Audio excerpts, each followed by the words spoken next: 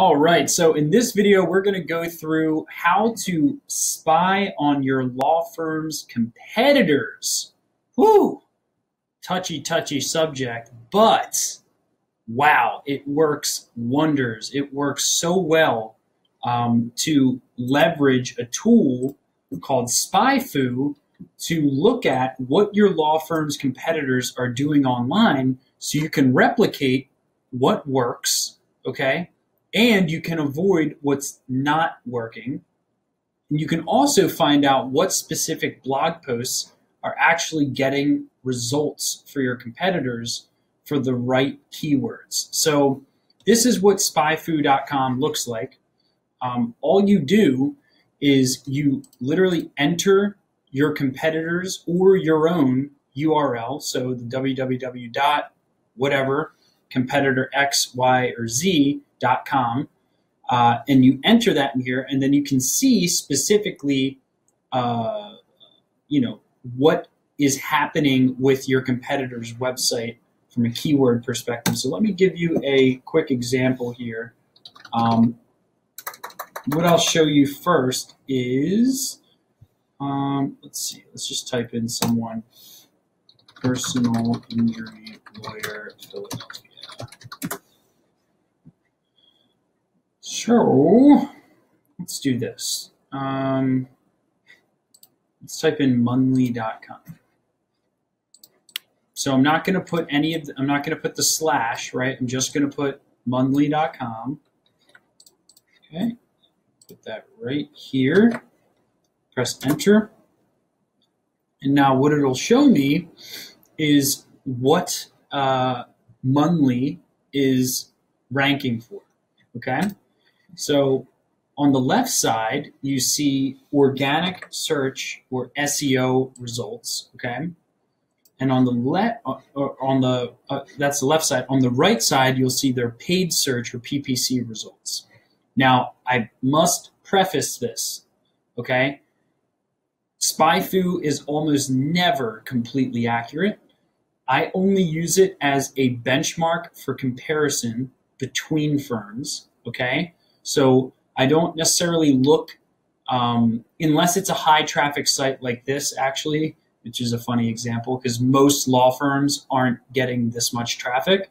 The numbers aren't usually statistically significant enough to actually know the truth behind the data. What I'll show you is how to dissect the SEO side of things and then how to dissect the PPC side of things.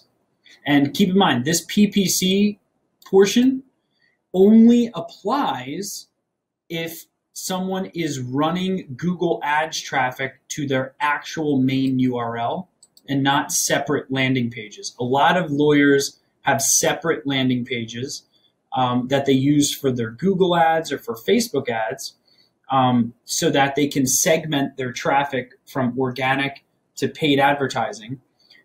So it's very important to understand that not all of their paid search PPC data is going to be showing up here.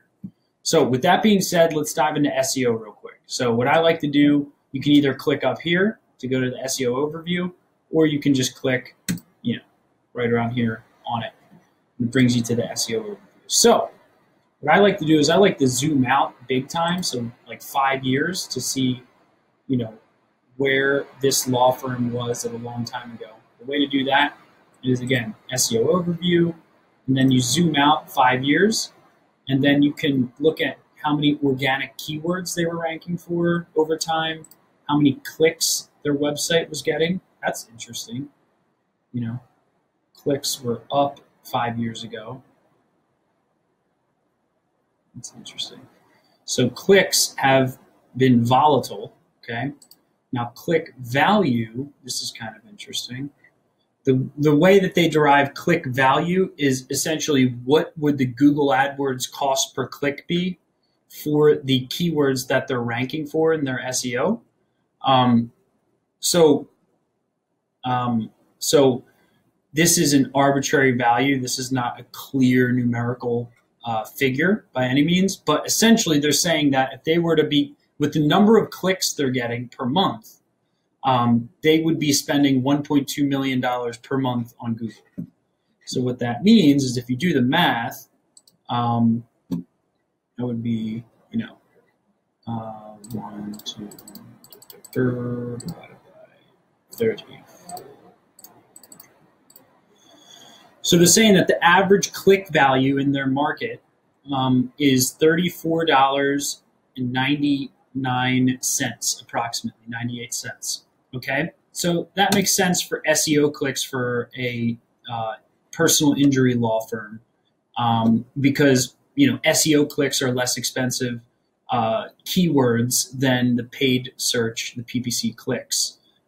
Meaning most people like there's going to be more research terms that go to your website from SEO versus the people who click on Google ads are usually just looking for a lawyer, and those cost per clicks are like 70 to 90 bucks depending on your geographic area. So here's where I always start my search. I always like looking at the trends, over 5 years, seeing are they going in the right direction, okay? Then one thing you can look is you can click on this competitor tab. You can see who is competing against them in this market, okay? And then you can do deeper research on each of these competitors. Another thing that I use is SEO keywords. This is probably the most valuable tab because it shows you what specific blogs are ranking.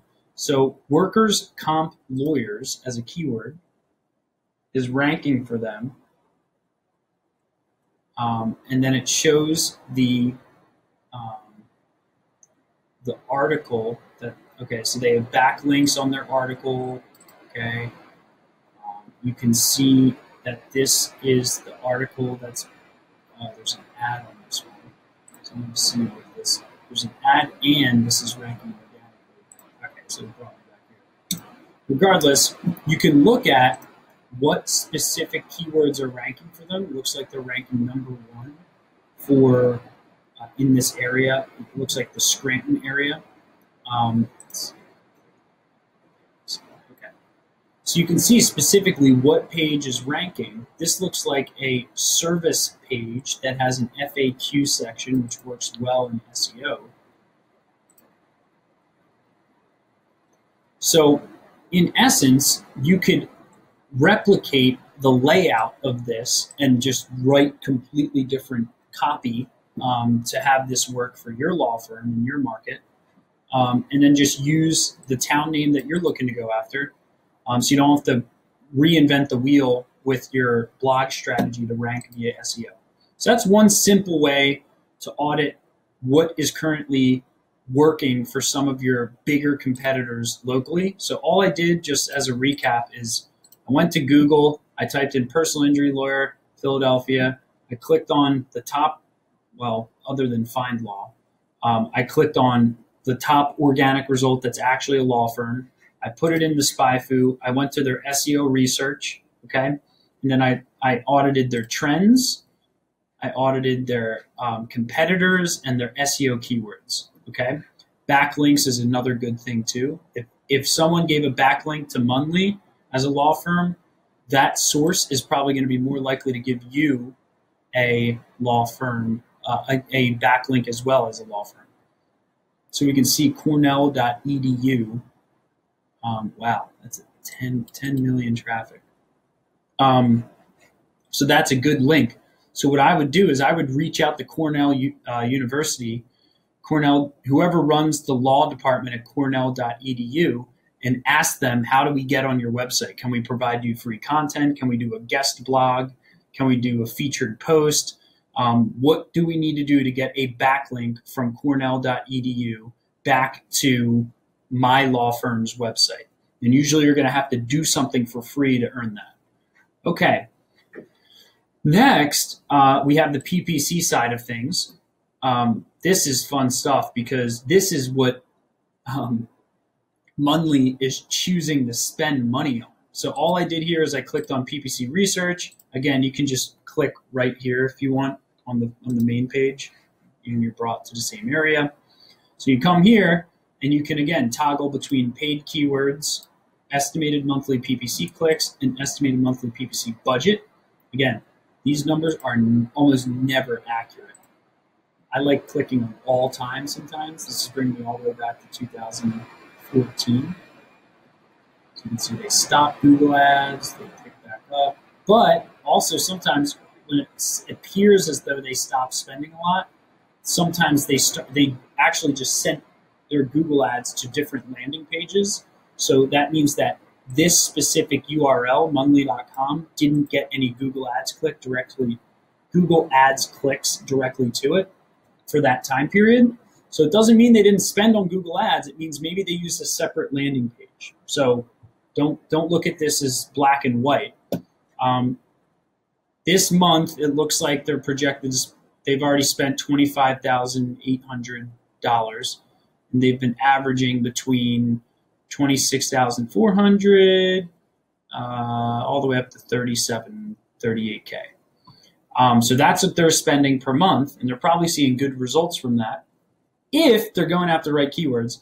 But let's do the same thing that we just did. Click on competitors.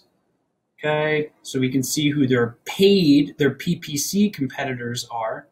Okay, this is different than their SEO competitors, by the way. These are people who are spending money on Google ads, not showing up necessarily organically. Okay, then we go to PPC keywords again versus SEO keywords like we did in the other one, and we can see exactly what they're bidding on keyword wise. Auto, accident, lawyer. Mungly is a bigger firm, so they can probably afford to go after that in their area. Now here's the sad thing, is it looks like they're sending traffic to the main page of their website. Kills me. Their conversion rate could be so much higher if they were sending auto accident keyword traffic to an auto accident page. Kills me. 18-wheeler lawyer is a good keyword to go after. Here's another mistake we very commonly see. They don't know it, but they're bidding on St. Louis personal injury lawyer, and they're not located in St. Louis. They're located in Pennsylvania. Why is that happening? Why is their ad showing up for St. Louis personal injury lawyer? Because they didn't exclude the word St. Louis. So what happens is if someone's physically located in Philadelphia and they type in St. Louis personal injury lawyer and they're visiting a family member in Philly, but they're looking for a lawyer in St. Louis, they may do that search on their mobile phone locally for a St. Louis personal injury lawyer, and then Mungly's ad showing up. But the person isn't looking for a Pennsylvania lawyer, they're looking for a St. Louis lawyer back home. So usually we see this for many, many different town variations for big spending lawyers, because they're just not focused on all of the possible details in the market for marketing. So so this is just one quick example as to how we audit what people are bidding on. A cool thing here is, and one thing before I move on is monthly searches does not mean how many times this is being searched in their market, like Philadelphia. Auto accident lawyer is not being searched 14,800 times a month in Philadelphia. That's a national volume estimate, okay? And another thing is monthly cost. It says 161,000. That would mean, okay, they're saying that if Mungly were to market nationally for this term, auto accident lawyer, they would need to spend $161,000 a month to get 100% market share just for that one keyword. Okay, so this data is not specific to the geographic area in which they're marketing. You just want to use this for decision-making criteria to come up with keywords that would potentially work for your law firm based on what they're spending money on. So this is just a quick overview. If you're looking for a more in-depth competitive analysis, go to smbteam.com, and we'd be happy to provide that to you so that we can look at some of the competitors in your market and show you how we would strategize different ways based on your budget, which is very important here. Based on your budget, how we would tackle the market considering the competitiveness of your area and what, how competitive it is in demand terms, but also what your competition is doing. And you can go to smbteam.com, that's small medium business team.com, submit your information, and I'd love to give you a free competitor analysis consultation if you're interested. Otherwise, you can do this on your own. SpyFu costs under $100 a month to get a subscription to, and they'll give you a couple free searches before you have to subscribe. So try it out on your own, spyfu.com, and I hope this helps you blast up your law firm, grow your law firm in this crazy complex market with heavy competition. All right, thanks.